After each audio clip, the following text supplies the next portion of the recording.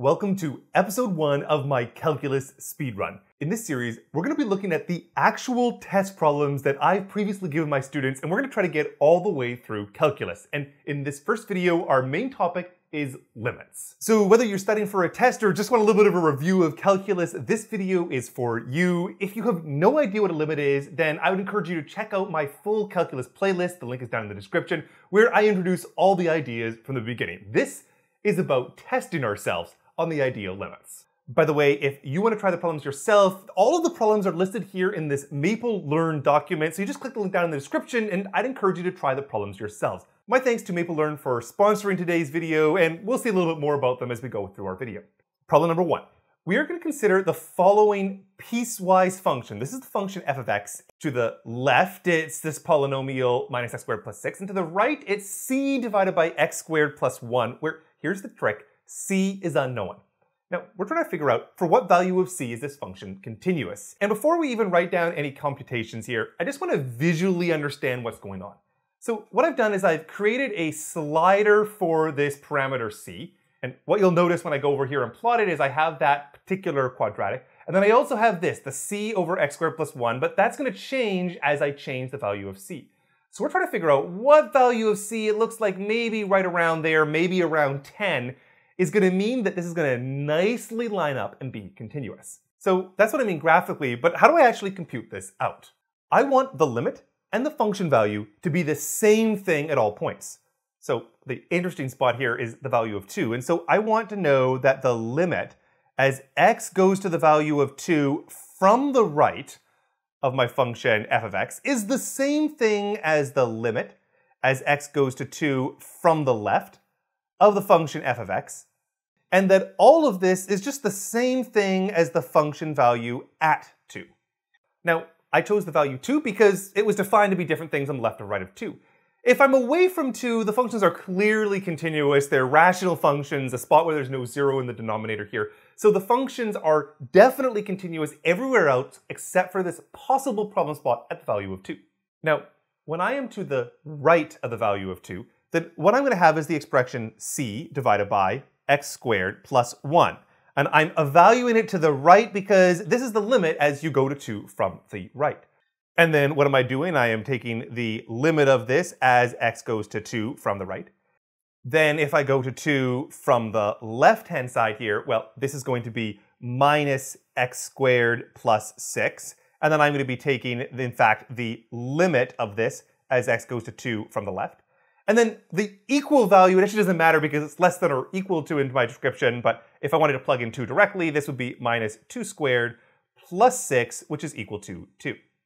Now, the point here is that this left-hand limit, I actually can evaluate here nicely. There's no problems. I can just plug in the value of 2.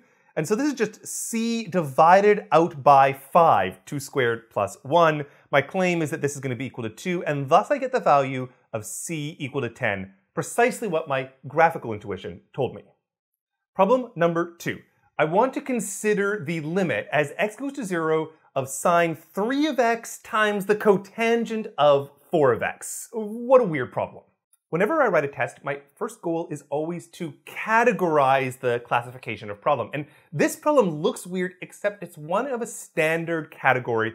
And this category is all about leveraging the following very important limit, one I've written an entire video on previously. The limit as x goes to 0 of sine of x divided by x being equal to 1. So I'm going to write down the limit, but I am going to express the cotangent a little bit more directly in terms of sines and cosines. So the sine 3x part, I'm going to leave that exactly as it was before. But now I'm going to take that cotangent of 4x term and separate this as cosine divided by sine. So this is going to be on the top, cosine of 4x, and then divided out by sine of x. I'm actually going to do it this way. I'm going to divide this out by 1 here, and then I'm going to write the sine of 4x over here, just so they're all sort of separated out as the product of 3 things. Now, I said I wanted to use this limit, sine of x divided by x, but there's no x's. So I can just put this in. I can treat this as sine of 3x divided by x, and then I'm going to put another x over here, multiplying on the top and bottom by x, totally allowed. The only problem is I have things like sine of 3x and then divided out by x, which isn't quite right. I have to have sine of blah and divided by blah, the blahs have to be the same thing. So what I'm going to do is the following. I'm going to put in a 3 here on the bottom, which is fine, but then I need to keep track of that and cancel it by multiplying the top. Likewise, I'm going to put a 4x over here, which is fine as long as I divide out by the 4 as well. So collectively, I've multiplied and divided by x, I've multiplied and divided by 3, I've multiplied and divided by 4, all the same thing. But it lets me look at this and be like, that's just sine blah over blah, and the limit as blah goes to 0. This is just 1. It lets me look at this and say that that is going to be 1 as well. And so the only thing I don't know then is the cosine of 4x term, but in the limit as x goes to 0, cosine is just going to the value of 1. So add this all up, what do I have? I have a 1 times a 1 times a 1 times a 3/4, final answer, 3/4. Let's check to see whether we're correct. We click on this button, we click evaluate the limit, and what do we get? 3/4. This is why Maple Learning is so helpful to us. We often can get the answers as a verification as we're going along and studying. Problem number 3. I want to take the limit as x goes to 1 of the square root of x squared plus 3 minus 2 divided out by x minus 1. What a mess. I should perhaps be first clear that I can't just naively plug in the value here of x equal to 1. If I do, in the bottom I get 0, and in the top, 1 squared plus 3 is 4, which square root is 2, minus 2 is 0. It's 0 divided by 0 in indeterminate form, so I have to do some trickery. Now, I see the square root, and I immediately think, I want to do the radical conjugate. So I've written it down again, and I'm going to write by the conjugate, and it works like this. You see what's a square root minus something? I'm going to multiply by x squared plus 3, the same square root, but I'm going to write plus 2 instead. Same at the bottom, square root of x squared plus 3 plus 2. This is the radical conjugate, and it's just a funny version of 1. Like, how do we even come up with this? But this is a little bit about our pattern recognition. When I see these kind of differences where one of them is a square root, this is the kind of algebraic trickery that comes to mind. Now, let's see why it's so nice. If I multiply this out on the top, okay, copying and pasting, the limit as x goes to 1, nothing's changing there. Multiplying it on the top, what I get? X squared plus 3. I then have 2 cross terms, a minus 2 times the square root of x squared plus 3, and then a plus 2 times the square root of x squared plus 3. The plus and the minus cancel, and so all the cross terms go away, and then minus 2 times 2 is going to be minus 4, divided out by x minus 1, square root of x squared plus 3 plus 2 on the bottom. So what I've really done is I've made the denominator messier and the numerator more simple. Indeed, I can clean up that numerator even more. This is x squared minus 1. And x squared minus 1 is x minus 1, x plus 1. So this can be rewritten as limit x goes to 1 of x minus 1, x plus 1, all divided out by x minus 1 times the square root of x squared plus 3 plus 2. And what's remarkable here is I have an x minus 1 factor on an x minus 1 factor on the bottom, which at least in the limit, when you're away from the value of 1, those are going to cancel. So I've got rid of my 0. Now if I plug in the value of x equal to 1, on the top, I'm just going to get the value of 2. X plus 1 is going to be 2. On the bottom, I'm going to have square root of 4 is 2. 2 plus 2. This is going to be equal to 4. In other words, 1/2.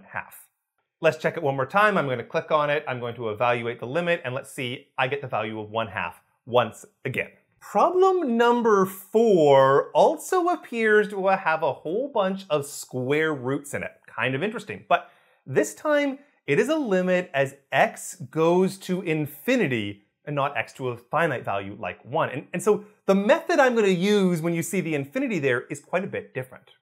When I look at this limit, and I try to think what happens as you get really large, let's just look, for example, in the denominator. I have a 2x and a minus 1. When x is a number very, very large, tending towards infinity, the minus 1 doesn't matter at all. Same in the numerator. The minus 2 doesn't matter at all, and in fact, neither does that 4x, because the 3x squared is going to grow so much faster than the 4x is going to be when x is an enormous number, a billion, a trillion, and so on. And so I have an almost very quick answer to this, and we're going to do a bit more of a rigorous one in a moment. My quick answer is just say, look at the highest power of x on the top, the highest power of x on the bottom. On the top, it's the square root of x squared, which is just x, and on the bottom, it's 2x. So both things proportional to x. If I just look at the coefficients, well, the coefficient here is square root of 3, and then on the bottom it's 2, so my guess to the answer is square root of 3 divided by 2. But I do want to do just a little bit more just to sort of justify that answer to you. So the trick is, I'm going to multiply on the top and the bottom by 1 divided out by x. By the way, depending on your calculus teacher, this level of work sometimes is and sometimes is not required, so I want to show you the full level of work to make sure that you can do it and you can get your test and ace it regardless. If I then factor this 1 over x through, so again, the highest power on the top and the bottom, limit as x goes to infinity. Okay, so what do I have? On the top, square root of 3, and then 1 over x inside a square root becomes 1 over x squared. Then plus 4 divided by x, and then minus 2 divided out by x. On the bottom, I get 2 minus 1 divided by x. And then here's the point. In the limit as x goes to infinity, that is 0. That is 0, and that is 0. Final answer, square root of 3 divided by 2. Problem number 5. We're going to look at the limit as x goes to 1 from the right of e to the 1 minus x. This is often one of the trickier ones for my students. Now, part of this is all about playing around with the graphs of things that you know. So let me just start with e to the power of x. So we've seen this graph, it's e to the x, and it looks a little bit like that. Okay, so that's the exponential part, but really what I can do if I'm going to take the limit as x goes to 1 from the right of e to the 1 over 1 minus x, is I can use the property that e is a continuous function, and this is just the same thing as e to the limit as x goes to 1 to the right of 1 over 1 minus x. So I'm going to figure out that inside, and then I can take the e to the x, and I know what the graph of that's going to be. I can similarly plot here the plot of 1 over 1 minus x, and it looks like this business.